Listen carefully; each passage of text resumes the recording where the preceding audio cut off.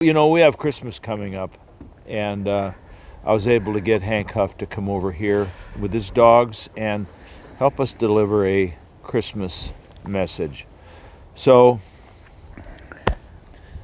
you're up. Thank you, Bill. Thank you. Well, my name is Hank Hough. I'm with Kingdom Dog Ministries. Probably need to know that I'm not a pastor. Bill says I'm not a good dog trainer. But what we do is we use our dogs to go across America doing what the Bible says we can do. The Bible is our manual. We train dogs according to God's Word. Just a little bit different than anybody else. We all should do it.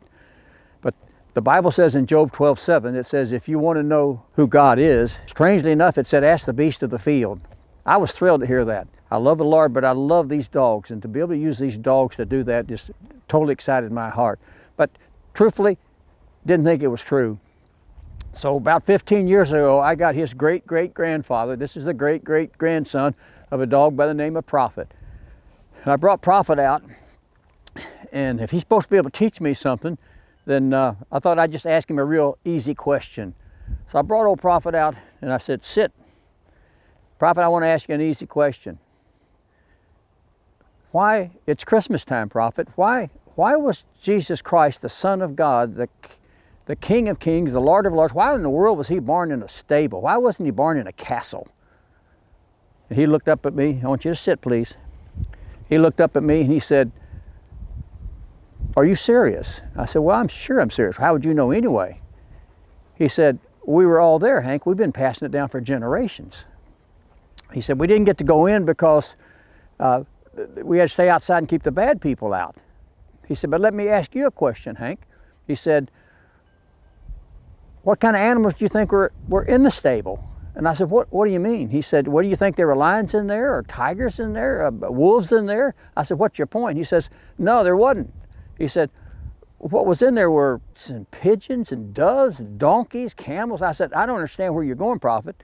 He said, Hank, think about it. The moment that God sent his beloved Son, his only Son, at the moment he sent him here to earth, he placed him among those that he would become the greatest of.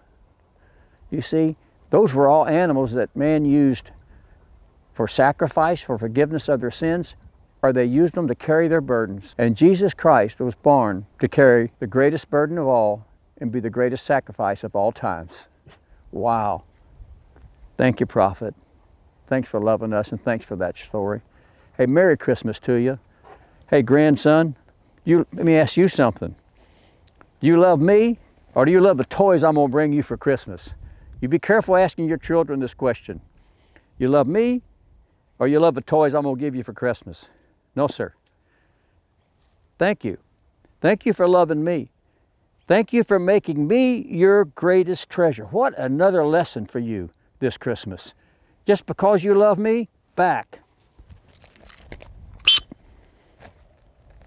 Back.